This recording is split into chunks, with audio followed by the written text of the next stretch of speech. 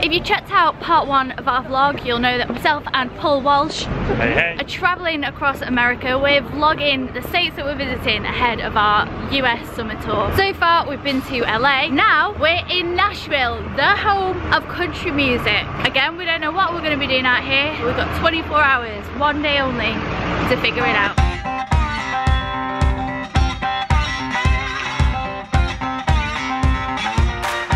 So we are starting our Nashville journey here at Nashville's Goo Goo store. City Fan is the president, been going for 105 years or something. Gonna go in and have a chat. Hey Lance, how's it going? How are you? Come on in. Sorry, we just sprung this camera on you, I'm sorry. Right. Welcome to Nashville. Lance, tell me what's it like being Nashville's very own Willy Wonka?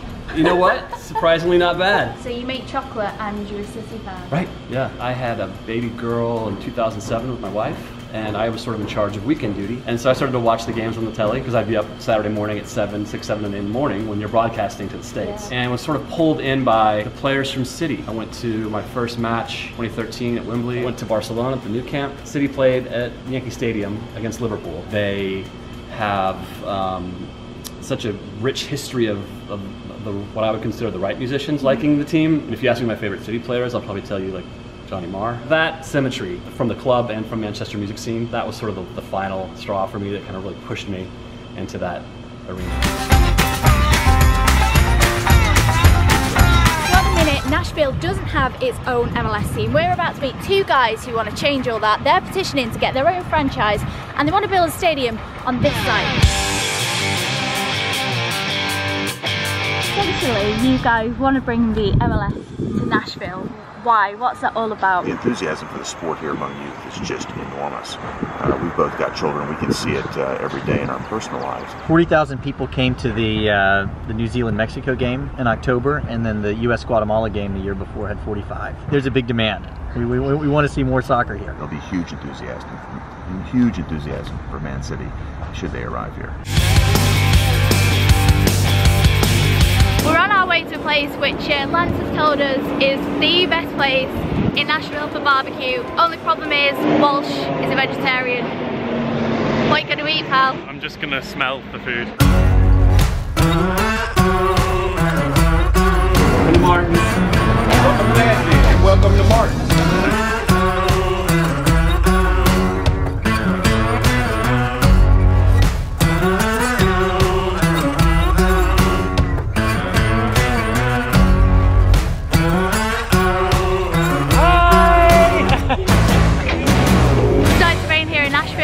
Check out some authentic honky tonks.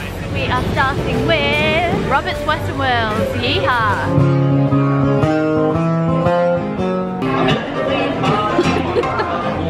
This is Paul's impression of a hoedown, which actually just looks like Noel Gallagher dancing. This sounds pretty authentic. Alright, Johnny Cash, Justin Bieber. Thank y'all very much.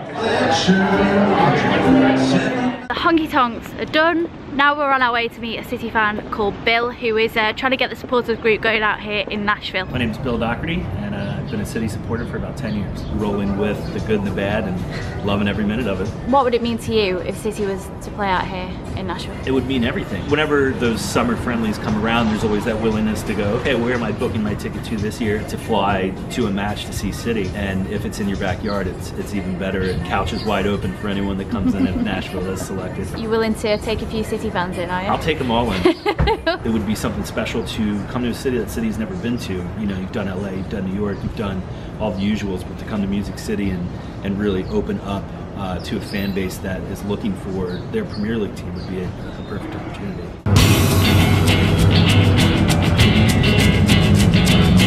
I had an email from a guy that works here called J.K. Robbins, who's a City fan. I'm just going to randomly ask for him, the poor guy. So we just thought we can stalk him where he works, which is at the Johnny Cash Museum, which is pretty cool in itself. I think with a name like JK, he's going to be wearing a Stetson. I can only hope. We found it!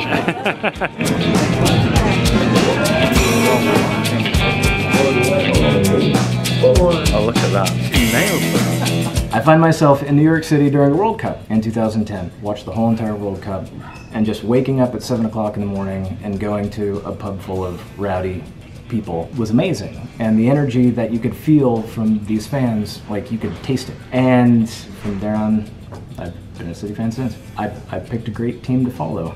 It's been electrifying seeing that QPR game and just the reaction around the world that day. Can't really put it into words. You just have to go back and watch that video again and again and again. What would it mean for you to be able to see City play in Nashville, in your hometown? To see that come to my hometown, it'd basically be like watching Aguero win. To see this team come to my neck of the woods would be huge. Yeah. Yeah.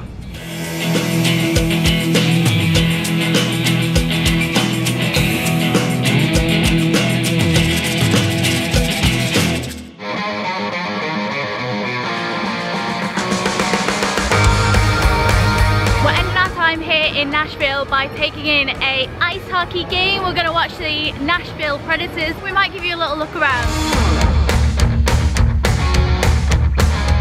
You're a City fan, we found you randomly. You know, I love playing with them on FIFA way back when. I just always followed them through that. I don't know, I've just always been a City fan. Yaya Touré's been my favorite player for years and years. Love that guy. If City ended up playing out here in Nashville, would you go? I traveled all the way to London from Budapest when I was working there to see City play Chelsea in 2014 when they finished 1-2 there. It was Frankie Lampard's last game in Stamford Bridge when he was playing for City. I got a little history with him, and bring me Jesus. Bring me Jesus to play. That's who I want. That's who I want to see.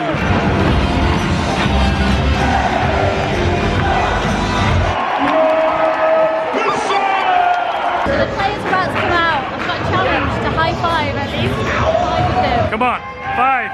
Come on, there's 1. That's 6, that's 2. 8, 9, 10, 11, 12, 13. Fist bump. 19. Every single one. My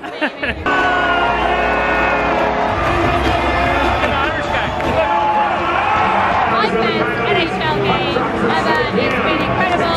Atmosphere is amazing.